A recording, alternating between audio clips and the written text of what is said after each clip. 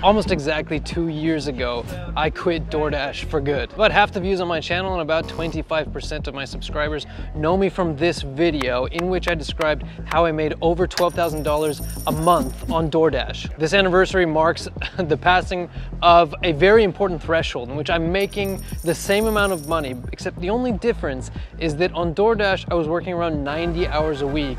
Now I'm working something a lot closer to the 4-hour work week. I am here to say thank you. I hope that you continue following my journey, and I hope that you continue gaining value from what I have to say. I am traveling the world with my family, currently in Pisa. Tomorrow we're headed to Malta, but before we go, I need to deliver my best tips for working the 4-hour work week in real life. Okay, so tip number one, if you want to work the 4-hour work week in real life, is to automate everything. In 2023, it's estimated that around 50% of all the work that we do can be automated, but I don't think that I'd be exaggerating if I were to say that in an office setting, in a work from home type of setting, that number is closer to 90 or 95% in the average workplace. And I'm not just talking about new advanced tools like ChatGPT and Bard, but I'm using tools that you already know and love like Integromat or Make, Zapier, Google Spreadsheets, as well as a suite of our own tools built in React and PHP. My outsourcing company, Little Assistants, is quite literally automating 95 or maybe even as high as 97% of work that would have been done by hand as little as 5 years ago. And I'm sad or not to say that most workplaces just aren't doing the same thing. I won't go too far into it in this video, but if you want to get like really into the nitty-gritty, into the fine details of how we create and how we automate, go see my other YouTube channel at Little Assistants. We don't pay quite as much attention to the YouTube algorithm, produce longer, more in-depth videos, but for now, let's move on. If you want to create the 4-hour work week in real life, create assets. If you've been following along on my journey, you've probably seen this video where I describe how I make $3,000 a month selling stock video. This actually started in my Doordash days. I hired a video editor in Mexico City to edit my videos into stock so that I can continue selling them over and over and over again. If you take a look at this video, for example, from Mexico City, I hired somebody to record it, I hired somebody else to edit it, and I hired somebody else to write the metadata. Because obviously I'm doing this in bulk and paying by the hour, I think that I spent a grand total of around $10 on this clip, and it's made me, to date, it's made me around $2,000. If you're watching this, I probably don't need to explain to you the power of having a thing that you can sell over and over and over again. But what you might not know is that it's not just the power of big numbers. I don't think that I have ever made or paid to have made a digital asset that wasn't worth the time or the money. This doesn't just apply to stock video. I've run 1,500 digital assets for sale that are not related to stock video, stock photos. And you can create anything of the kind.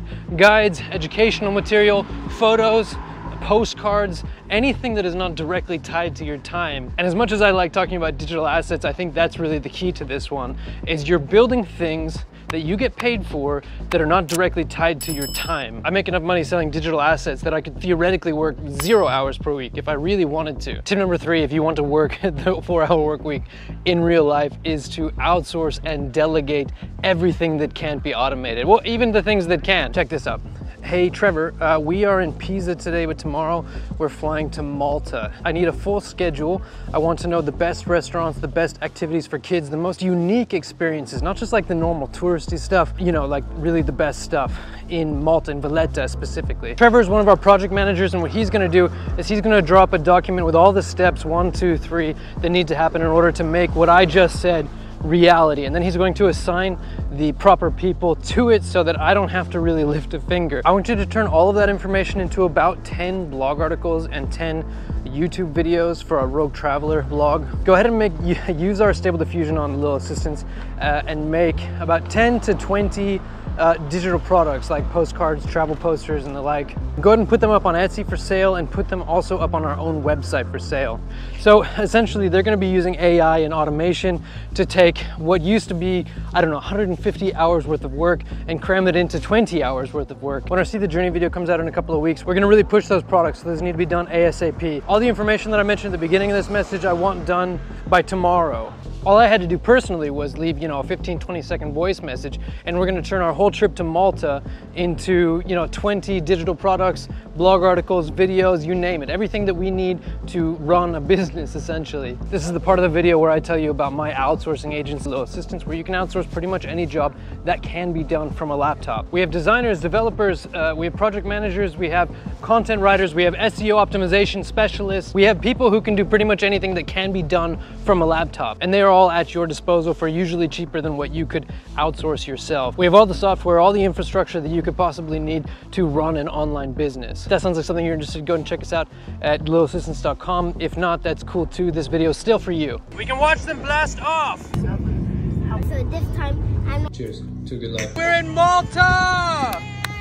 Oh, you see a tiny one through the balcony?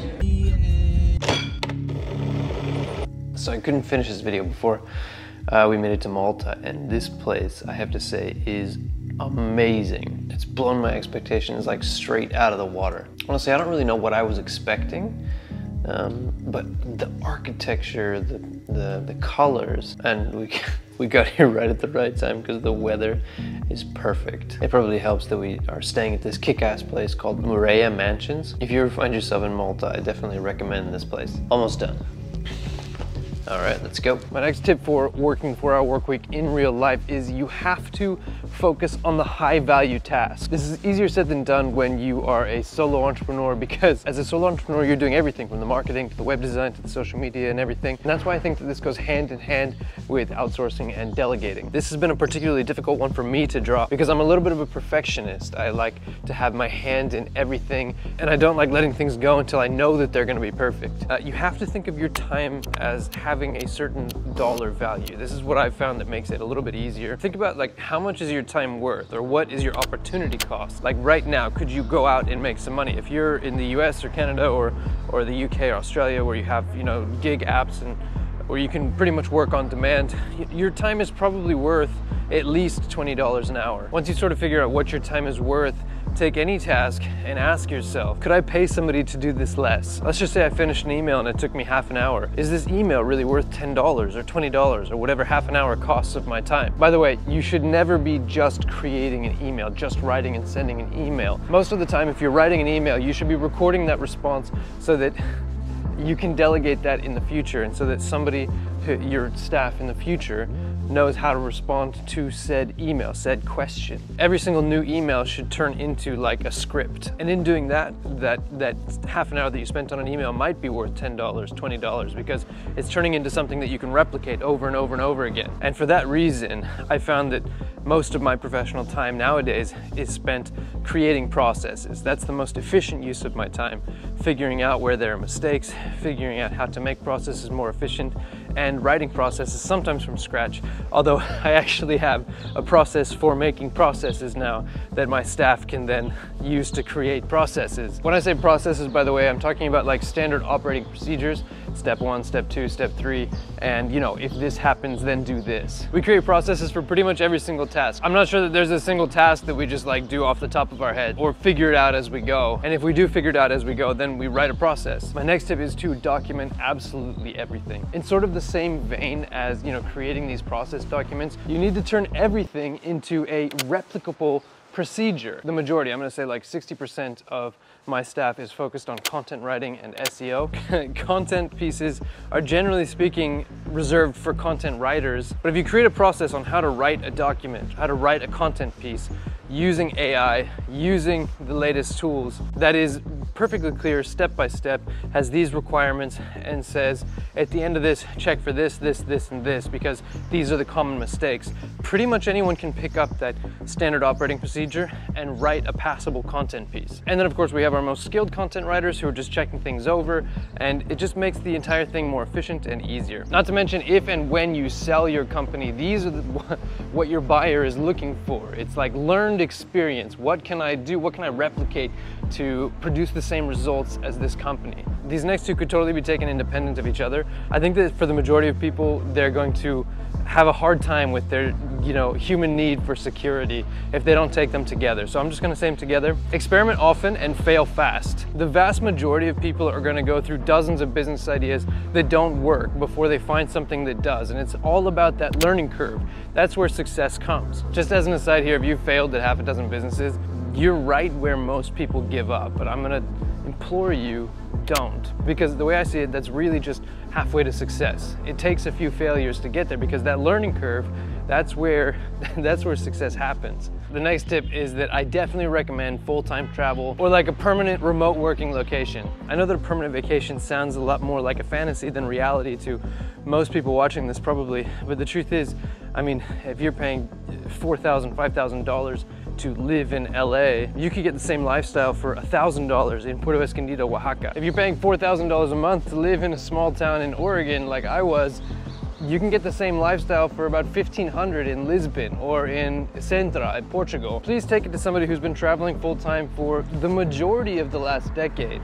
It is way cheaper to park yourself in a cheap country, or even to just like keep hopping from place to place to place full time. Permanent vacation, I promise you, is the cheapest option. And that's exactly why I wanted you to take this one and the last one in conjunction with each other, because it's a lot easier to take risks and to fail faster if your living expenses are only $1,000 a month. If you're not living paycheck to paycheck, you can't really take risks if failure means homelessness. So definitely keep that in mind. If you're at that point, that paycheck to paycheck point, you've got to get out of that first. That's not just to like live while traveling, that's just to live, that's just to do business. If you ever want to really be successful, your first step has to be to get out of that paycheck to paycheck, both reality and mindset. Even the coffee's cheaper. Just bought this double espresso for €1.90. Malta, by the way, is not a cheap country. It's not nearly as cheap as Mexico, but this is like pretty normal in Europe. €1.90 for a double espresso. I just looked up a cafe in LA. They don't sell double espresso, but a single espresso is $4. And this right here is why I walked all the way here.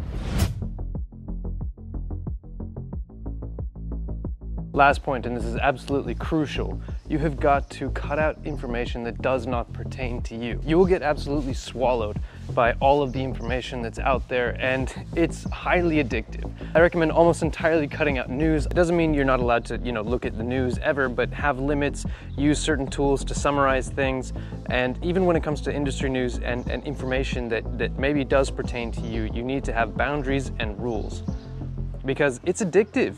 It's time consuming. It's designed that way. And it will suck your time faster than you can suck strawberry margarita. That's it. Ciao.